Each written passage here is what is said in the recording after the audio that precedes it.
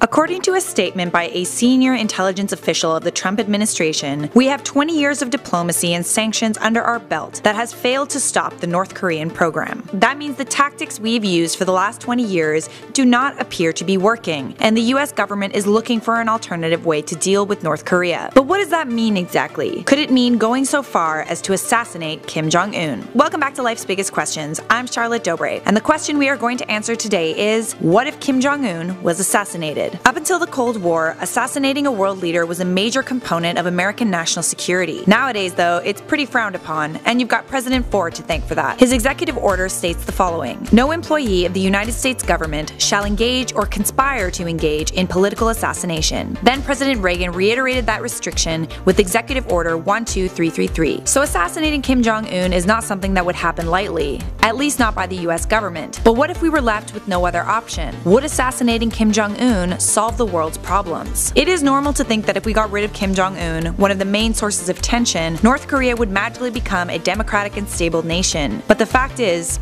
it wouldn't. In fact, it's likely the war would continue without him. North Korea is a nuclear weapons state, with missiles ready to take out the city of Seoul. That includes taking out the US military bases in Seoul. Kim Jong Un has been killing and imprisoning anyone who is even a small threat to his control. He even killed his own uncle and half-brother because of that. Are we really to assume that all the people close to him will suddenly turn against Kim Jong Un? Yes, many of them live in fear, but maybe there are many who are loyal to him as well, and those loyal to him could retaliate against the US if Kim Jong Un is assassinated. Not to mention, if you get rid of Kim Jong Un, someone will replace him as head of state. If that person is someone just as unpredictable, like perhaps Kim's sister Kim Yo-jong, that could be a problem. Kim Yo-jong is often seen behind Kim Jong Un in pictures, and has been rumored to have run the affairs of North Korea whenever her brother was sick. She's already an extremely powerful influence, almost like a White House chief of staff, and would likely retaliate should anything happen to her brother. Not a lot is known about Kim Yo-jong, but assassinating a head of state is an act of war, and would likely be responded to as such, especially if the next person in the line of power is someone who would want revenge. However, North Korea is a nation that is completely dependent on the cult of personality. As soon as something like an assassination is carried out on the supreme leader of North Korea, he's not so supreme anymore, is he? All of a sudden, Kim Jong Un becomes vulnerable, and that takes away the illusion of him being invincible. So what if someone decent and level-headed did succeed him? Kim Jong Un has assassinated several of his family members who sought to defy him. That means there are some whispers of reform among the people close to him, so maybe things would begin to change. But Kim Jong Un at this time has no clear successor, and because of that, the government could very well collapse, split in two, and civil war would likely break out. A civil war in North Korea would be devastating, a humanitarian disaster. The Kim dynasty has created so much instability. The economy is unsuccessful, the agriculture industry is barren, and the nuclear weapons program drains North Korea's resources. It's a pretty terrible thing to realize, but the singular leadership in North Korea is the one thing that's keeping it from falling apart. What do you think would happen if Kim Jong Un was assassinated? Let us know in the comments below, as well as any topics you would like to see next. I'm Charlotte Dobre for LBQ. Don't forget to like this video, share it with a friend, and subscribe for more answers.